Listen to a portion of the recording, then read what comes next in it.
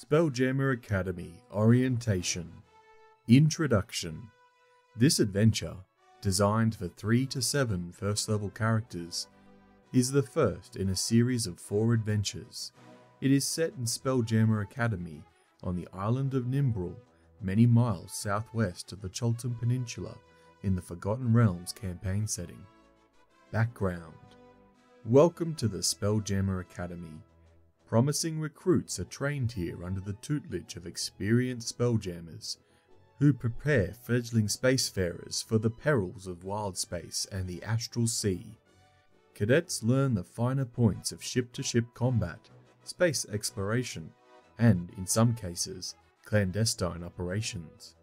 The newest batch of recruits has just arrived after a long, arduous sea voyage, but there's still much to do. Although it's business as usual at the Spelljammer Academy, the new cadets soon learn that strange things are afoot. The purpose of this adventure is to introduce the characters to the Spelljammer Academy and foreshadow an unknown threat. Overview. This adventure takes approximately 2 hours to play and is split into 3 parts. Part 1. Welcome to Wildspace. The recruits undertake a quick combat trial on the simulations deck so that the Academy personnel can assess their skills. Part 2. Academy Orientation. After the simulation, the new cadets receive a crash course on the Academy's purpose and general layout as they complete a laundry list of tasks to acclimate to their new home. Part 3. Intruder Alert. The cadets deliver a crate of supplies to Mert the Merciless, the head of the Academy, but also discover that their cargo contains a deadly surprise. Adventure Hooks. All the characters have volunteered, for whatever reason, to join Spelljammer Academy, a shadowy enclave of spellcasters and swords for hire situated on the remote and mysterious island of Nimbrel. While the characters are still encouraged to develop backstories, they should be looking for adventure with few long-term bonds to tie them to their homelands. The campaign takes the characters to the stars and beyond, and there might be no coming back afterward. Orientation throws the characters right into the action. To maximize the impact of Part 1 of the adventure, you might choose to downplay initial introductions and discussions of the characters' backstories, bringing up any connection between the characters only after the adventure's initial encounter has been resolved. Part 1. Welcome to Wildspace. Spelljammer Academy's newest recruits are brought to the simulations deck for a quick combat trial so the Academy personnel can assess their skills and readiness. The magic of the simulations deck puts a unique spin on the training session, dropping player characters straight into the action. Right into the action. When everyone is ready to begin, roll for initiative. Then describe the following. You stand on the deck of your Spelljammer ship, Moonraider, even as explosions obliterate 2 of its masts and hurl a dozen of your fellow sailors into Wildspace. Distant stars and wheeling clouds of multicolored gas spin around you as the first pirate galleon slams into the Moonraider's starboard side, and a gust of foul wind washes over you as the galleon's air envelope merges with your own. Seconds later, your vessel is boarded by Astral Reavers, humanoids possessed of strange features, waving cruel weapons and unleashing blasts of magic. Captain Sardex lies on the deck nearby, her body ruined by shrapnel. "Hold the top deck," she snarls with her dying breath. "Grant them no quarter." This encounter starts in the thick of the action. The characters are in the midst of the magical illusion used to train Spelljammer Academy cadets. The shock of being plunged into illusionary simulation has left them disoriented and unable to sense that what they see is only in their minds. Both the characters and the players should believe that the simulation is real. When your players ask the inevitable questions about how they got here, use the following to guide your answers. The characters know they are crew members on Moonraider, but they have no recollection of events prior to the Reavers' attack. The characters are new members of the crew, making their first journey into Wildspace. At a guess, it seems likely that the Reavers have used some kind of magic to disorient Moonraider's crew, hoping to make it easier to seize the ship. The characters know Captain Sardax and understand her death leaves it up to them and the other surviving crew members to repel the Reavers. The characters know and trust each other. Moonraider is their ship, and they are bound to defend it. The forecastle map shows the layout of the area that the characters are defending, and they are the only sailors still alive in this section of the ship. Fighting the Reavers. At the start of combat, place 2 Astral Reavers, bandits, at the edge of the forecastle area. Don't roll initiative for these enemies. Instead, all Reavers act at the end of the initiative order, after the characters have taken their turns. More Reavers then appear during the round, as described further on. At the start of each character's turn, roll on the battle events table to determine a random event, which should include the appearance of new Reavers. As each new enemy appears, roll on the Astral Reavers table to determine a special quality for them, and use these descriptions to help identify specific Reavers in combat. When you've played 2 full rounds of combat, proceed to the end simulation section. Battle events. Roll a d20. On a result of 1 to 12, a new Astral Reaver, a bandit, jumps into an unoccupied space within 30 feet of the character. On a result of 13, an explosion rocks the ship. Each creature on the deck must succeed on a DC 10 dexterity saving throw or fall prone. On a result of 14, a second spell-jamming ship soars overhead, raining arrows down on the defenders. Each character must roll a d20. On a roll of 1 to 9, they are targeted by an arrow, with +3 to hit, dealing 3 piercing damage on a hit. On a result of 15, an untied coil of rope slams into the character, furling and reducing their speed by half until the end of their next turn. On a result of 16, loose rigging careens across the deck. Choose a character. That character must succeed on a DC 10 dexterity acrobatics check to grab the rigging and be safely flung to an unoccupied space within 40 feet of their current position. On a failure, they stay where they are and fall prone. On a result of 17, the ship's dog, Bruno, rushes to the aid of a character of the player's choosing. The character can use a reaction to sip once from the healing keg around Bruno's neck, with no action required, regaining 1d6 hit points. On a result of 18 to 20, an allied sailor on the main deck fires an arrow at a Reaver, with +3 to hit, dealing 5 piercing damage on a hit. Astral Reavers. The Reavers are cold-hearted miscreants, united only by the urge to raid and pillage. Each Reaver has the statistics of a bandit, but has a unique appearance determined by the Astral Reavers table. Astral Reavers table. Roll a d12. On a result of 1, the Reaver has a serrated iron jaw and mechanical arm ending in an oversized pincer. On a result of 2, they have a giant goldfish bowl head containing a floating brain. On a result of 3, they have 4 arms, 2 of which are used solely to perform threatening or insulting gestures. On a result of 4, they have iridescent scales and glowing pink eyes. On a result of 5, they have enormous nose and ears. On a result of 6, they have helicopter blades mounted on their head, with a flying speed of 10 feet, with a maximum hovering altitude of 3 feet. On a result of 7, they have an infantile second head that continually spits curses. On a result of 8, they have a burning beard and breath that reeks of booze. On a result of 9, they wear a torn wedding dress stained with blood. On a result of 10, they are blue-skinned with a single large horn on their forehead. On a result of 11, they have fish-like features and needle-like teeth. And on a result of 12, they have reflective skin. End simulation. After 2 full rounds of combat have been resolved, end the combat by describing the following. A thunderous explosion shakes the ship, filling the air with splinters of wood. Bodies are hurled into Wildspace, and then everything stops. Wreckage hangs motionless. Reavers freeze in the middle of their attacks, and even the stars stop twinkling. The illusion of Wildspace melts away, and you find yourself in one of the magical chambers of the simulation deck. your memories slowly fitting back into place.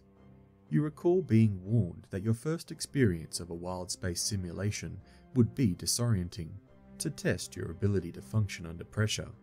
A hulking figure emerges from the center of the explosion, a Hatter-Z with a missing wing flap, wearing a military uniform bristling with medals. The air around her smells like cigar smoke. As you can see, Bosun TARTO growls. The Battle of Hakatha didn't go so well for Captain Sardax and her crew, but her last battle makes a good testing ground for new recruits. End simulation. The characters remember meeting the Hatter-Z training officer, Bosun TARTO. Bosun TARTO, Spelljammer Corps training officer. Hatter-Z seasoned boatswain. The scars that Bosun TARTO bears are testament to her status as a battle-hardened veteran. Despite having one of her wing flaps torn away long ago, she remains as capable as ever while on board a ship. Spelljammer Academy has no better person to spearhead the training of raw recruits, and TARTO knows it. Never one to mince words, even when those words are directed towards those who outrank her. This old, grizzled Hazardy has a light tan skin and ebon black fur greying at the temples. She's perpetually shrouded in a thick haze of cigar smoke, the smell of which often signals her imminent arrival. Listen to what I tell you. It might just save your life. And that the battle has been an illusionary exercise conducted in one of the Academy's simulation chambers, a large circular space whose rune-inscribed walls channel potent magical power and which contain training versions of spelljamming helms, akin to those used to propel real spelljamming ships. As the simulation ends, all characters regain any lost hit points, spell slots, or limited use powers. Characters who died during the encounter discover that they were merely unconscious, and each gains one level of exhaustion from lingering psychic shock. With the training exercise complete, the new recruits are ready for debriefing and orientation. Part 2: Academy Orientation. Spelljammer Academy's newest cadets are given an extensive orientation, with an assigned list of orientation tasks at hand. The characters have a chance to visit various areas of the Academy, noting which areas are off limits to stripling cadets, and the dire punishments that can be meted out to those who stray into unauthorized territory. Debriefing. When you're ready to start, describe the following. You arrived this morning on Belligerence, a chartered galley out of Waterdeep, which picked up passengers and crew in the Moonshay Isles, Baldur's Gate, Candlekeep, and Port Nyanzaru. You've come to seek fortune and glory at Spelljammer Academy, a secret enclave of spellcasters and swords for hire on the mysterious island of Nimbrel. Graduates from the Academy join the Spelljammer Fleet, a magical navy sworn to protect Toril and explore worlds far beyond. The Academy is carved into a 2,000-foot high column of rock that juts up from the cliffs of the island's west coast, its multiple levels connected by stairs, ramps, and magical lifts. After docking in a sea cave at the base of the column, you marched into the simulations deck midway up the Academy spire. Your mettle has been tested, and now it's time to settle in. Give the players a copy of the Spelljammer Academy map. During the characters' debriefing, BOATSWAIN TARTO gives them each a pitiless assessment of their performance during the trial. As training officer, it's her job to whip new recruits into shape and show that everybody has room for improvement. Be appropriate and mindful of your players, however. A truly good leader isn't needlessly rude or cruel in their criticisms. After the debriefing, BOATSWAIN TARTO explains the history and mission of Spelljammer Academy. Spelljammer Academy. While adventurers of all stripes explore Faerun and deal with the perils of ancient ruins, malevolent cults, and long-forgotten tombs, those who come through Spelljammer Academy on Nimbrel strive to protect the world from far greater threats. Spelljammer Academy trains cadets for service as Spelljammers and members of the Spelljammer Corps, both branches of magical navy sworn to protect Toril and explore other worlds beyond. Few people know of the Academy's existence, and its leaders try to keep it that way. Mert the Merciless, also known as the Old Wolf, is Spelljammer Academy's founder and chief financial officer. He manages the institution's operations alongside a small group of powerful, high-ranking officers, known collectively as the Bridge. While most of its candidates are from Toril, the Academy occasionally recruits from outside Realmspace, the Wildspace system that is home to the planet Toril, to bring individuals with unique talents into their ranks. Jif, Githyanki, Hadezi, Plasmoids, and a myriad other peoples can join the cadets alongside folk native to Toril. The Academy was founded by Mert as part of a joint investment with the retired elf adventurer Elmander, who operates a shop on the Rock of Brol, a city built on an asteroid. Prince Andrew, the monarch of Brol, has invested heavily in the Academy, though his support has waned of late over questions regarding security within the institution. Any character with spellcasting talent qualifies to join the Spelljammers, the contingent of those able to pilot a spelljamming ship. Everyone else must join the ranks of the Spelljammer Corps. TARTO informs the cadets that they must complete several orientation tasks before the day is out. The tasks can be completed in any order. Orientation tasks. All cadets collect welcome pack from administration. All cadets report to quarters for bunk assignment. All cadets report to Skydock for spelljamming ship inspection. Corp cadets only collect service weaponry from Mr. Blip in stores. Spelljammer cadets only, reporting to Spelljammer Nexus for basic training. All cadets complete Gymnasium assault course. The task list also features a note regarding security which characters can see posted throughout the Academy. Warning! Due to recent thefts, security checkpoints are in operation throughout campus. Failure to stop when challenged will result in disintegration. If asked about the thefts, TARTO reveals that several navigational charts depicting Realmspace were stolen recently from the Spelljammer Nexus, the training area for Spelljammer cadets. The thefts have shaken the confidence of the Academy's investors and caused them to reduce their monthly funding. Mert is not happy. BOATSWAIN TARTO tells the characters to get on with their tasks, then report back to her once all the tasks are complete. TARTO remains on the simulation's deck. Exploring the Academy. The characters are now free to explore the campus, as described in the Academy locations, on each area noted in the orientation tasks. Security levels. Spelljammer Academy has a 5-tier security system. Each tier is represented by a different color, as shown on the security levels table. Security levels increase from green to gold, and each higher level has access to all areas accessible to lower security levels. Academy personnel wear uniforms in the color of their security access level. The characters are inducted as cadets, level 2, and must visit administration to collect their uniforms. To access higher security levels, Academy cadets and personnel must request a security helmet, a rigid leather cap dyed in the appropriate color. Security checkpoints are set up throughout the Academy, each guarded by 3 veterans. Each guard carries a short sword that has a green glowing blade. Any creature reduced to 0 hit points by one of these blades is instantly turned to dust, as if affected by a disintegrate spell. Such a sword loses its magical properties if removed from the Spelljammer Academy. Security guards refuse access to anyone not wearing the appropriate attire. Security levels. Level 1. Green. Visitor. Areas of access. Administration except for the recording room. Sea-Dock except for the cargo area.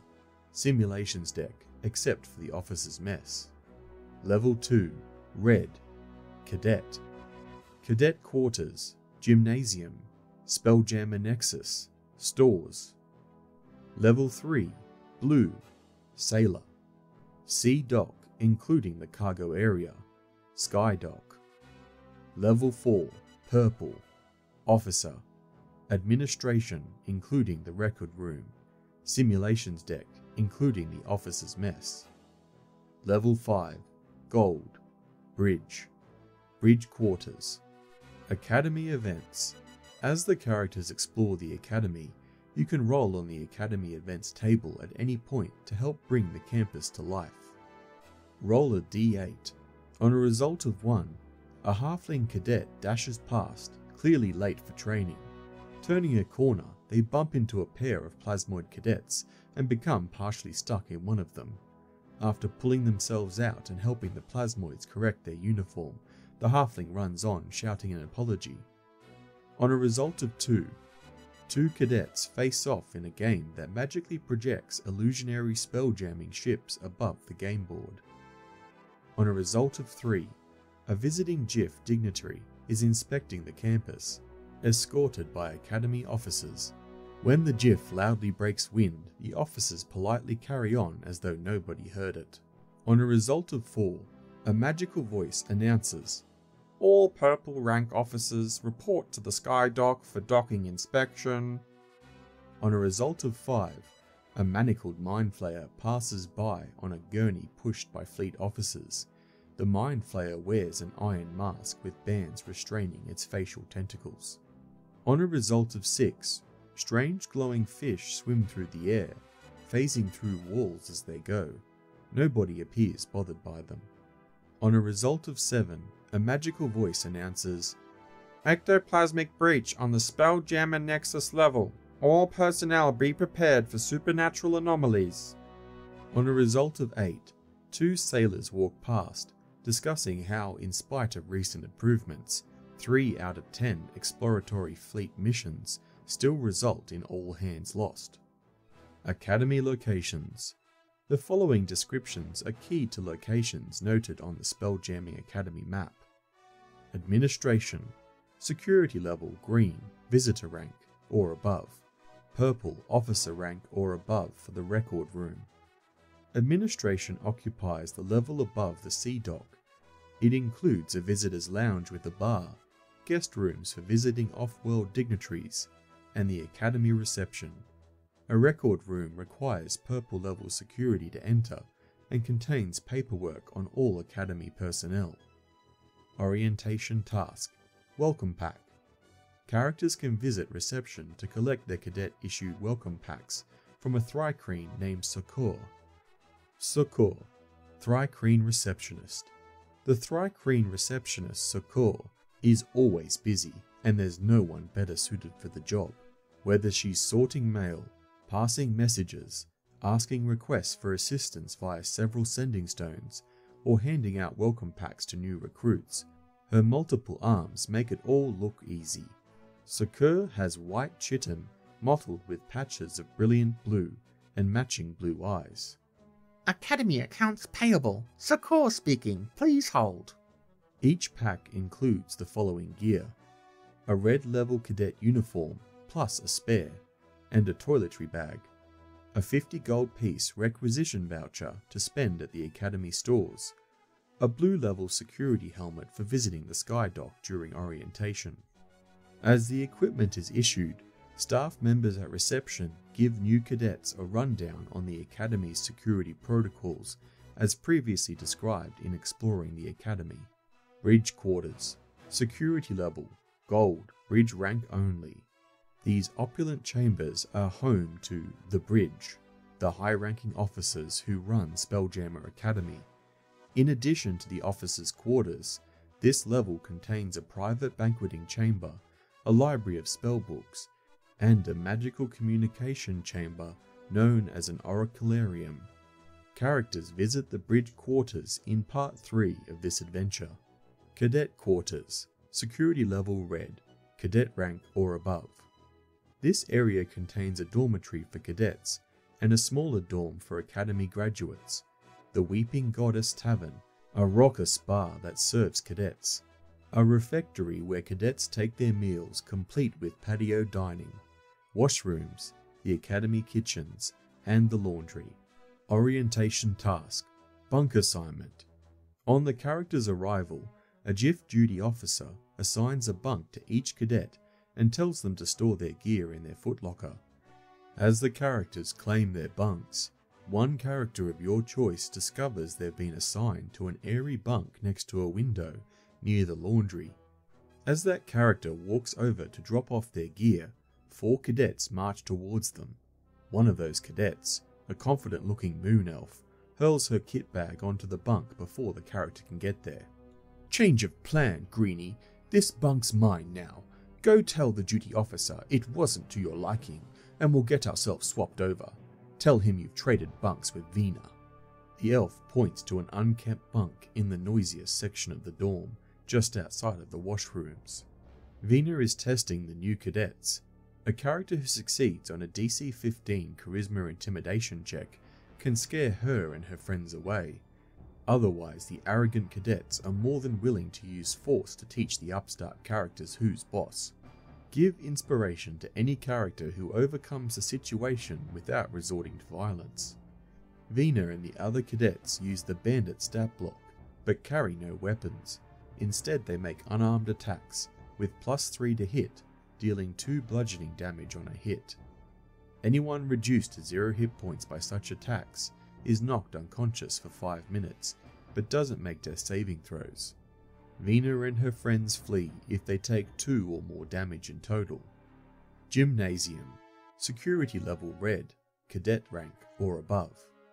The Gymnasium features a magically powered arena that can be reconfigured for a variety of training exercises.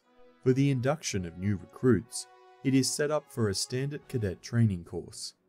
Orientation task. Obstacle course. Each cadet must complete the obstacle course by making ability checks or saving throws to overcome the following obstacles in order.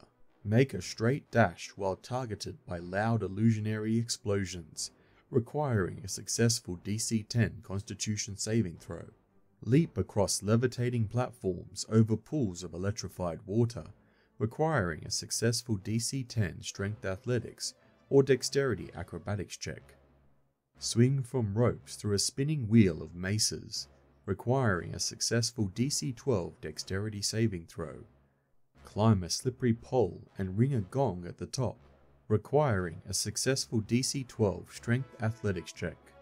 Roll initiative to determine the order of play. In each stage of the course, a character must succeed on the indicated ability check or saving throw to overcome the obstacle and move on. A character who fails remains where they are and can try again next turn. If they fail by 5 or more, they also take 2 damage of a type you choose, consistent with the test. Lightning damage for the water pools, thunder damage for the explosions, and so forth. Any character reduced to 0 hit points during the obstacle course falls unconscious and must sit out the remainder of the event. Give inspiration to any character who successfully completes the course. Sea Dock. Security level green, visitor rank or above. Blue, sailor rank or above for the cargo area. This expansive sea cave contains berths for ocean-going vessels, animal pens for livestock, a dry dock for ship repairs, and a blue level restricted area for cargo storage. New recruits arriving at the sea dock are guided to reception on the administration level. Simulations deck. Security level green, visitor rank or above. Purple officer rank or above for the officer's mess. The simulations deck features a circular main hall leading to 3 magical simulation chambers. Each simulation chamber is a large circular space with a domed ceiling and arcane runes carved into its stonework. Using preset command words, an officer in uniform can create a variety of simulations within any one of these chambers, filling it with an illusionary scene that affects the 5 senses. BOATSWAIN TARTO is present here throughout the day as the characters attempt to complete their orientation tasks, running other cadets through a variety of training programs. Characters can report back to her after completing their orientation tasks. An officer's mess on this level requires a purple level security or higher to enter. The mess is where the instructors and other officers of the academy have their meals. Sky Dock. Security level blue, sailor rank and above. Spelljamming ships frequently dock at the summit of the Academy. Most vessels are assigned to the Spelljammer Academy, but some are independent merchant vessels delivering supplies. Security guards at the stairs leading to the sky dock challenge anyone who's trying to enter this area without proper authorization. The characters must be wearing the blue security helmets included in their welcome packs to access this area. Orientation task: Ship inspection. Twin gnome officers named Kip and Pick show the characters around a spelljamming ship, teaching them the basic operations of the vessel and explaining how equipment should be handled. Kip and Pick WHISTLESLAP. Gnome inspectors. When nitpicking inane details, 4 eyes are better than 2, something that Kip and Pick WHISTLESLAP make abundantly clear. The 2 gnome ship inspectors wear meticulously maintained uniforms and the most feared white gloves in the Academy. Both have walnut-coloured skin and carefully groomed long black hair kept in tidy buns. Kip is well known for his no-nonsense attitude, which is complemented by his sister Pick's quick-witted jovialness. Pick has a red scar down one cheek, a stern reminder of an inspection gone wrong. Quirk: Kip and Pick often finish one another's sentences, a trait that others sometimes find unnerving. One good turn. At some point during the inspection, have each character make a wisdom perception check. Whoever rolls the highest notices a suspicious event. On a nearby dock, a Hobgoblin Academy officer supervising the unloading of a merchant ship surreptitiously slips the merchant a platinum piece. In return, the merchant hands the Hobgoblin a small bottle, which the officer conceals in his pocket. It is up to the characters to act on this information, or ignore it.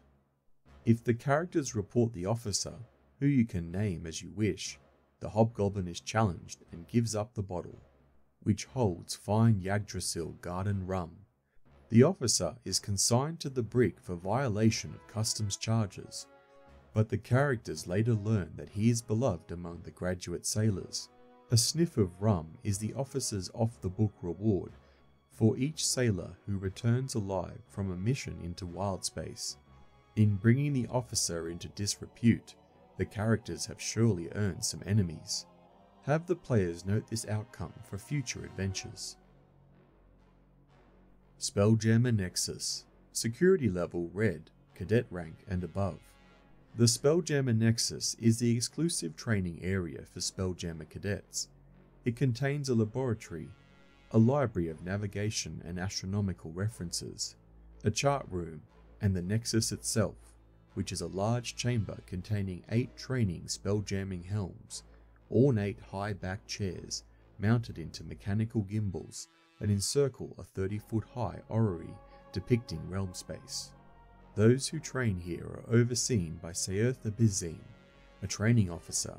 Saerth Abizine, Spelljammer Training Officer, Human Spelljammer. Despite their extravagant showboating, Saerth Abizine remains as mysterious as the Isle of Nimbrel from which they hail. Though relatively inexperienced in comparison to some of the other instructors of the Academy, Saerth is an experienced spelljammer. Their eyes shimmer like pools of quicksilver, allowing them to see magical auras.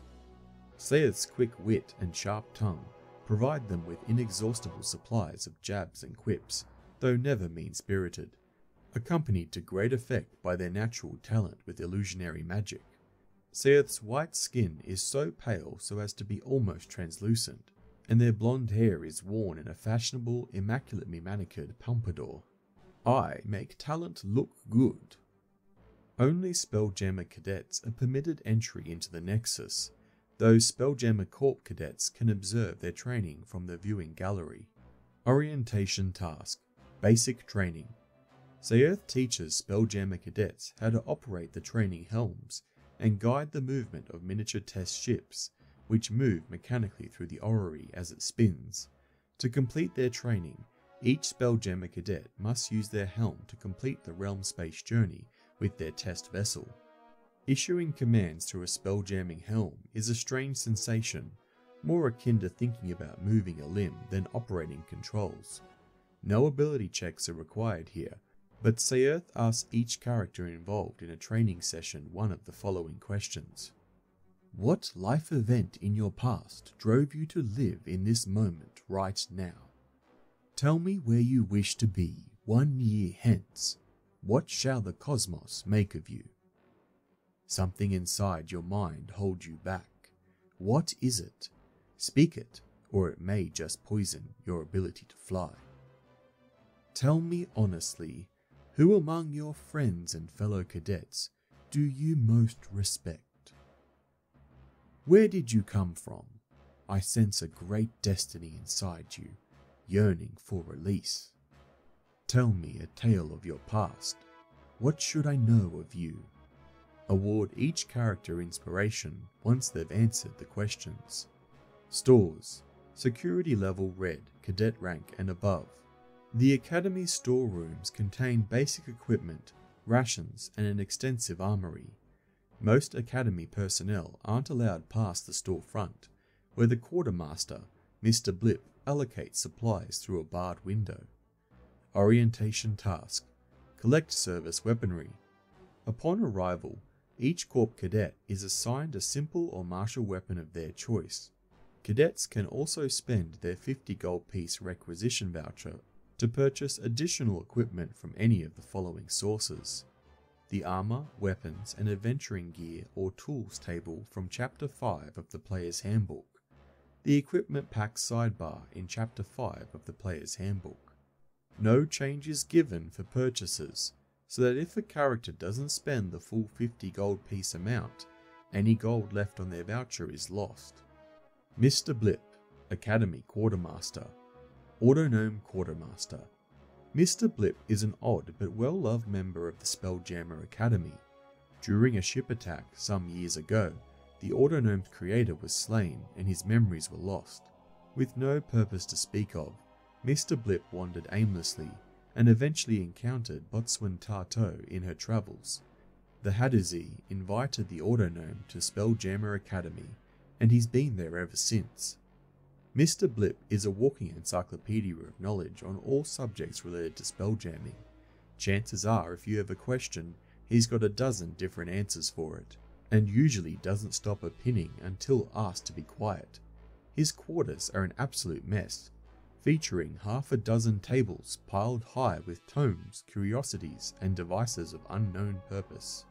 Mr. Blip wears a smart-looking leather apron with scores of tools of various purposes tucked into tiny leather loops.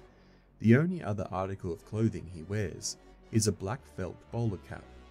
The colour of his eyes change depending on his mood. Green if he's feeling inquisitive, blue if he's determined, red for angry, yellow when excited, and pink if he's proud, among others. A long, smartly crafted bronze moustache completes his ensemble. If you're looking for a quick answer, I'm probably not the best place to find it. Reporting to TARTO. Once all orientation tasks are complete, the characters can report back to BOATSWAIN TARTO. One character of the player's choosing must deliver a spoken report of their orientation. If they perform well, give this character inspiration. The last task. After hearing the report, TARTO informs the group that there's one last task they must perform before they're dismissed for launch. A spelljamming trader has delivered a fresh shipment of supplies to the Academy, including a crate addressed to the Academy head, Mert the Merciless, also known as Old Wolf.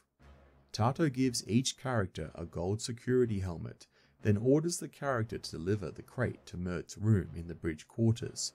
She explains that the Old Wolf was up late entertaining visiting dignitaries from the Rock of Brawl and is feeling more than a little worse for wear. As such, the character should keep the noise to a respectable level. The character's missions has 2 directives. Avoid damaging or tampering the crate in any way. Obey Mert's orders to the letter. If the characters carry the crate to Mert's room, proceed to Part 3. The guards at the bridge quarters nonchalantly wave them past as long as they're wearing the gold security helmets. Once the delivery has been made, the characters can retire for lunch. Shipping crate. The wooden shipping crate is about 2 feet on a side and bears a large label that reads, "For Mert." It weighs roughly 100 pounds. One strong character can carry it awkwardly, or 2 characters can carry it easily. Unknown to anyone at the Academy, the crate secretly contains a number of hungry Neogi hatchlings. If the characters open the crate or otherwise find a way to divine its contents before visiting Mert's quarters, you'll need to refer to Part 3 for guidance. At your determination, the hatchlings can also gnaw their way out of the crate at any time that it feels dramatically appropriate. Part 3. Intruder Alert. While fulfilling the orders given to them by BOATSWAIN TARTO, the characters meet Mert the Merciless and discover that someone has sent the head of Spelljammer Academy a most deadly gift. Mert's quarters. On arrival at the door to Mert's quarters, the characters hear loud snoring from within. Feel free to give the players your best snoring impression. Knocking or pushing on the door reveals that it's partly ajar and causes it to creak open. Describe the following if the characters peer inside. Mert's quarters are sumptuously decorated with velvet curtains, gold fittings, and oak panels. A cauldron-sized fishbowl stands along one wall, filled with squirming octopuses. On the opposite wall, a table bears a topographic map of the Sword Coast. Near the door, a walk-in wardrobe stands partly open, gold light spilling out from within. Peering in, you see the old wolf himself, sprawled over a giant leathery bed and snoring loudly. Fishbowl. The fishbowl contains a number of tiny harmless octopuses. If the bowl is broken, it has an AC of 5 with 2 hit points and immunity to poison and psychic damage. Each creature within 5 feet of the tank is knocked prone and soaked through by the sudden outflow of water. Topographic map. Close inspection of the map on the table reveals that it is set with tiny figurines representing troops. The figurines magically animate whenever a creature moves within 5 feet of the table, playing out a mock battle between giants and dragons. Disturbing the battle is dangerous though. Anyone who touches the table or a figurine is targeted by tiny catapults with +4 to hit, dealing 3 bludgeoning damage on a hit. After making 3 such attacks, the catapults run out of ammunition. Walk-in wardrobe. This magical wardrobe ensures that Mert always looks resplendent for his duties. Any character that enters the wardrobe is sucked into an extra-dimensional space and removed from play until the start of its next turn, where it emerges from the wardrobe having been treated to a full makeover, featuring fresh makeup and perfume, coiffured hair, and pressed clothes. The process is invigorating, and any creature that undertakes it while injured is restored to full hit points. Waterbed. Mert's leathery bed shifts and rocks, and close inspection reveals that it's filled with water. If the waterbed is damaged, it has an armor class of 5 with 3 hit points and immunity to poison and psychic damage. Each creature within 5 feet of it is knocked prone and soaked through by the sudden outflow of water. Opening the crate. When Mert gets any sense of the character's presence, he opens a single bloodshot eye and speaks. Biometer's buttocks, my head is exploding. If you ever come here to drop off that thing, just put it on the rug there. Open it as quietly as you can, and let me die in peace. At that point, the characters hear a strange thump from within the crate. If Mert is asked about the crate, he has no idea who it's from or what's inside. He impatiently demands that the cadets open it up before he regurgitates last night's dinner, which he has no memory of eating. When the characters open the crate, describe the following. As you open the crate's lid, a cacophony of high-pitched squeals emanate from within. Grotesque creatures scuttle into the light. Ugly cat-sized monsters with hairy spider-like bodies and eel-like heads. Mert yelps in shock, tumbles from his bed and lands heavy on the floor, dragging his bed covers with him. Dealing with the hatchlings. 8 Neogi hatchlings emerge from hiding inside the crate, positioning themselves around it before combat begins. Each round the hatchlings attack any characters they can reach. As tiny creatures, 2 hatchlings can occupy a single 5-foot space if needed. Due to his hungover state, Mert is unlikely to participate in this combat. He is a high-level character and won't be at risk here, so no stats are required for him. Mert's Rude Awakening. Even on the best of days, Mert requires a remarkable amount of time to rise from his bed.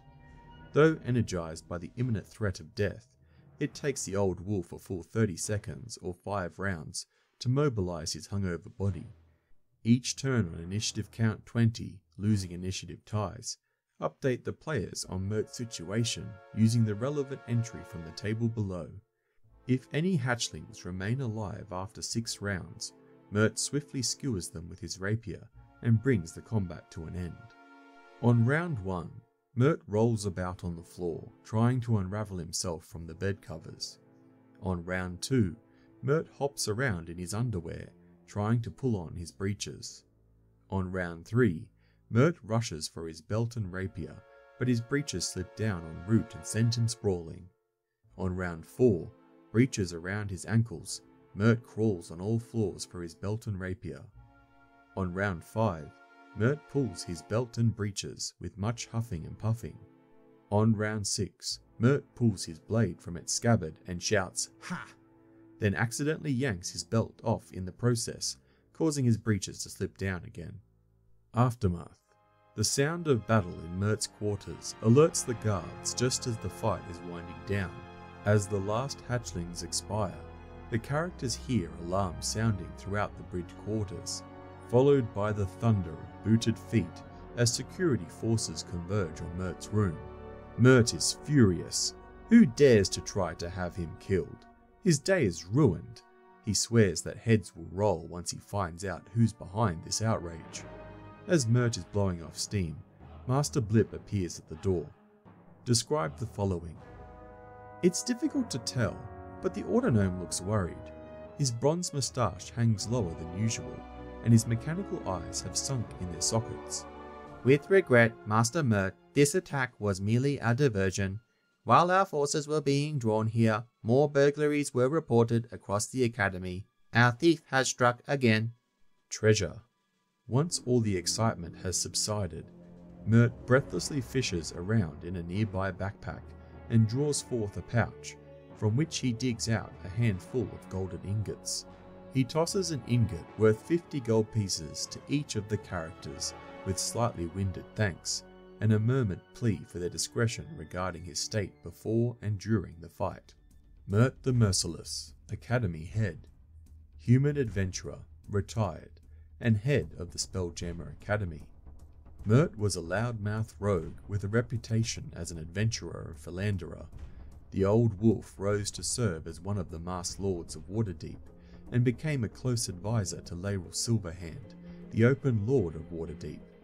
The extensive wealth he squirreled away as a politician ultimately forced him to flee the city and seek refuge far to the south. Mert enjoys the finer things in life, but remains stout of heart and quick with the sword. Toril is an island adrift in a sea of chaos. It must be protected at all costs. Ooh, is that cake? Ending the adventure. With the news that the thief has struck again, this adventure comes to an end. Wrap up by informing the players that their characters are dismissed to their quarters. Any security helmets in their possession must be returned to the guards before the characters can leave. The characters can rest and recuperate before the next stage of their training, as the story continues in the next adventure, Trial by Fire. Character advancement. The characters advance to level 2 upon completing this adventure.